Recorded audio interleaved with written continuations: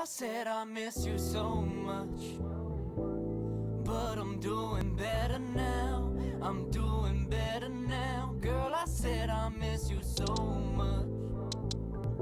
What is going on? It is Obeze from ObezeBeats.com, and we are doing the artist interview. And today we are with the guy from King Tragedy, all the way from Manitoba in Canada, if I'm not mistaken. Indeed. What's going on, my brother? What's cracking? Am I looking beautiful on that screen? That's it. Okay, so let's break straight in. So, what age did you get into music, or like the music industry as such? You know what? I started fucking around when I was 14. Buddies started freestyling in the hallways and shit, and I started jumping in with them. And basically, got a little bit good at it. Everyone told me to keep going. Started doing it. Okay, that's what's up. So, this kind of question should be first, really.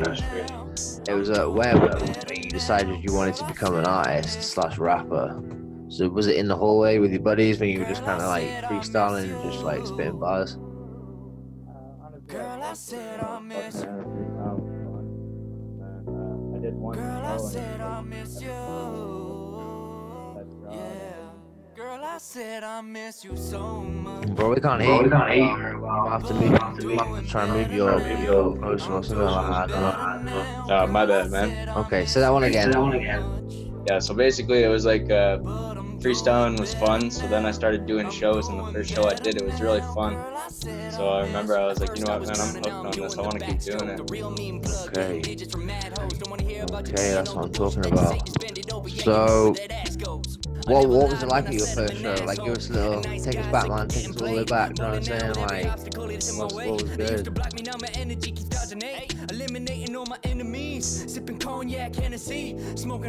Can't hear you again, bro. Sorry about that, bro. It was funny, man. I brought one of my exes to the show, and I was really excited about it. And the entire time she was like trying to psych me out. And I remember getting so nervous, man. I was just like ready to die, right? I was like, hey, man, I can't even do this. I'm not doing it. I'm not doing it. Finally, I jumped up there, and everyone went nuts, man. I was freestyling. I was happy, you know, I was just giving it my all. I was energetic, and people loved it. So it was almost like a high, man. It gave me a rush. Okay, that's what's up. How many people do you reckon there were? You know what, on the first show, there was probably at least like 75 people. It was an event called the Heads Up. It was at the Loft on Gordon in Winnipeg. And man, it was fun. Okay, that's what it is. So, who was the most like inspirational or like most listened to artist when you were younger, like growing up? You know what? It was probably a combination of Eminem and probably D12. Yeah, I know what you're talking about. I was the same. Shit, they're funny as fuck. Yeah, my mom fucking loved them, man. I was always listening to them. Yeah, no, real shit. They were good. They were good back in the day, man. D12 especially, they used to come with some fucking bangers, man. Absolute bangers. Oh man, they were the best. Nah, you're not lying. So, like, what are you most passionate about then? You know what, man? I just do this for my family. I'm just trying to make it so I can start helping out. I had a dark past, and I'm just trying to right my wrongs, you know, prove some people wrong, try and keep going with this, and hopefully make a little bit of bread with it too. No, I get you completely. I get that. It's all about like, you know, self-expression, you know what I'm saying, at the end of the day. You know, I'm not trying to be greedy. I'm not trying to be greedy about it, bro. I'm just trying to get the cash where I can help out, you know? Yeah, no, of course. But also there is a love for the music at the same time. There's got to be a love for the creativity and all the performing and everything else like that, you know what I'm saying? Oh, man. You know what? I've always been close with music. I've always listened to music ever since I was young, so it's always been a part of my life. Yeah. When I was younger, man, I used to write poetry and stuff like that, and I think that's how I kind of collaborated into music. Yeah, no, respect. I get that, man. I used to do the exact same thing, so I feel you on that one for real. I get that. I get that. So why do you make the music that you do then? So like, why don't you run these people through the music that you actually do? Because I know what kind of type of music that you like. People don't. They might do. So I'm saying it's just one of them. You know what, man? I just make real music. It's shit that goes on in my life, and I try and collaborate real things that are happening in the world into it too. I got some stuff that's coming up that people are going to be really excited for. It's a whole new style, and it's really hype, man. Okay. That's also on an Obeze beat, so I'm excited about that one. It's gonna be good, man. Always good. We got King Tragedy and Obeze on the fucking track. It's insane. Oh man, I'm excited about this one. Whole new style, man, and it's completely different. This one, I don't really care what people think about me. Don't care if people judge me for it. I went all out on it, so. Yeah. Sometimes you gotta though. Sometimes you just gotta let loose and show people the side of you. Yeah, exactly. And sometimes you got to put more energy into it too, right? Yeah. No, real shit. No, that's real shit. You can swear if you want to. This isn't getting monetized, you know what I'm saying? So if you want to say whatever, you can say whatever. No, I'm not trying to keep it clean, bro. Happy days, happy days. So what rituals or routines do you have before writing or heading to the studio? Always smoke weed. Always. Always. Yeah, always smoke weed. Yeah, you always have to roll some weed, smoke some weed. I just like to relax, you know what I mean, man? I'll lay down for a little bit, sit there, play some beats, start freestyling a little bit, get it going. Once I got the energy flowing, man, it almost feels like one sentence or a couple words will just get me going, and then I'm inspired, right? Just keep going into it, and then I'll replay the beat, see if it fits, replay the beat, keep adding a couple words, do it again, and I just keep doing that process until I finally got it. I never ever write a track and then try and find a beat and make it all choppy because it sounds like shit in the end. I always make sure everything's on point.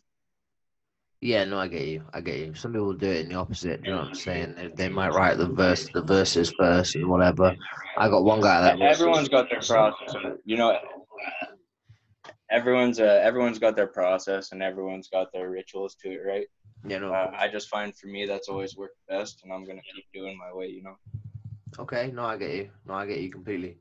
So, like, did you ever have anybody help you in regards to like, learning to like freestyle or rap or anything like that, or did you just, did you pick it up by yourself? Oh, of course, man. My buddy Kalen, shout out Kato.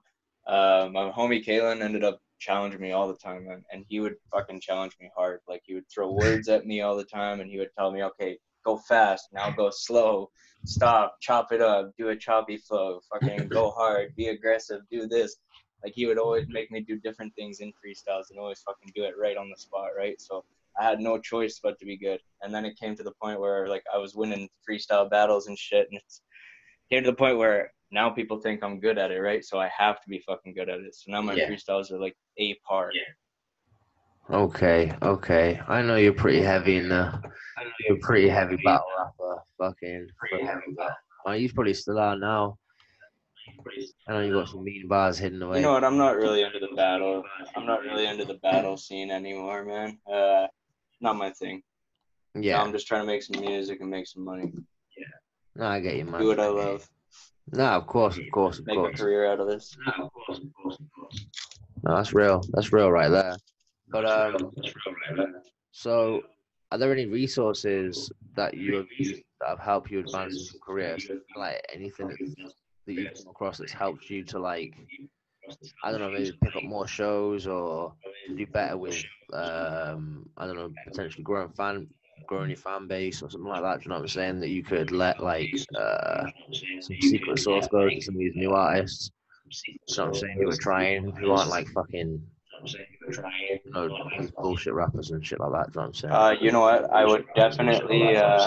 I would definitely register and sign up with SoCan. And if you can register with Manitoba Music, I'm going to be registering with them pretty soon. If you're from Manitoba, of course. If not, I would end up looking more online for some assets that are going to help you, like towards distribution. Yeah, You could do DistroKid, which is probably going to be one of your better yeah, resources. definitely, It's, definitely. I believe it's $20 for a year, and you can upload unlimited amounts of tracks and collect all 100% of your royalties. Yeah. So that would be the best way for you to go if you want to start distributing. Okay. No, I definitely agree with you on that one. 100%. Oh, sheesh, man, it's getting late over here. I'm knackered. So, what would you say is your best music quality? For me, probably just the way that I rhyme, man. I have a unique style. My Mhm. flow's different, and I try and keep everything on point all the time. Of course. You know, some tracks are better than others. Some people feel tracks different than others. So it's Yep. not like every single track someone's gonna be like, "Oh, this is the best thing since sliced bread." Yeah. Some tracks people are gonna feel, some tracks people aren't, right? So it's part of business. No, I get you. I get you. Okay, okay. So, like, is it like the way that you structure your beats and think, well, your tracks and stuff like that, with like flow patterns and things, or I try and do something different every track. You know what I mean? It's like you can't do the same thing over and over again. And sometimes I'll incorporate old things and try and put them into new things and see how they sound. Most of the time, I just end up, it sounds good, ends yeah? up being creative. It's a little bit different, and people end up liking it. So Okay, okay. Excuse me. My fucking phone. Let's turn this off. So, what do you wish you knew now when you started back in the day doing rap and freestyles and all this type of stuff? I wish I would have known how to distribute my music, collect royalties off of it from the start. Yeah. Um, Invested a little bit more money into it than I have in the past. Okay. I've made a few risks that were crucial and ended up making mistakes, and then Yeah. ended up jumping back from them. But now I'm on a path where I'm not gonna let it hit me anymore. I'm gonna just keep going. Even if I make a mistake here and there, I'm just gonna bounce back from it and just keep going. Yeah, no, I get you completely. It's one of them things. We all learn lessons in this, do you know what I'm saying? Like, it's like anything in life. You learn your lesson and you move on and you improve, like real shit.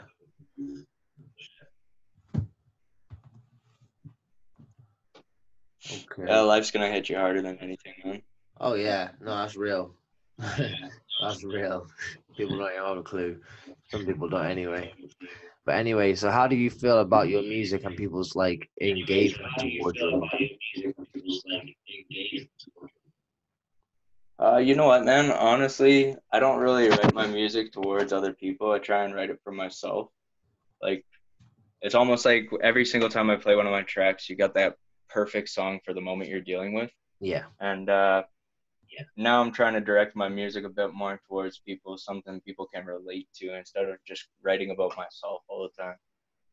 I don't want to be Okay. selfish. I mean, I know I'm somewhat pretty, but That's it. yeah, man. Okay. Okay. So like how do people like engage with your music? You know what I'm saying? Like what kind of feedback do you get? What do they You know say? what, man? So far, I've been getting positive feedback. Sometimes you get, you should have done this, you should have done that, and sometimes I don't give a fuck what people say. That's just the way it is. Yeah. If it's Some not people have good constructive, feedback, then and yeah. you know what? Some people are give constructive feedback, and some people are just jealous of you and give you feedback because they just want to make you feel like you ain't doing good. Yeah. So, and you got to watch out for that too, right? Like when you sit there and you talk about success and people are hating on you for it, you got to watch out for that. Even your friends will do that to you, man. So, Oh yeah, no, that's real. No, that's really real. I know that one. I know that one for sure. It's those people that you want to push away. Do you know what I'm saying? It's all those people who are actually giving you. yeah, get them out of your circle, man. Cut the snakes out of the grass, man. Oh yeah, 100%. Just fucking light the whole thing on fire. Do you know what I'm saying? Burn them. Yeah, that's right. It's real shit. So, do you have any projects going on at the moment? And if you do, how are you feeling that they're going? Do you know what I'm saying? At the moment, I do have a project going on. I'm possibly going to be doing something for Halloween. I'm going to be Ooh. trying to throw on an EP Okay. where it's a little bit crazy and psycho on the flow. Do a little bit of killer shit. make it sound crazy. I'm gonna try and drop a video. I ain't making no promises. See if it's in the budget.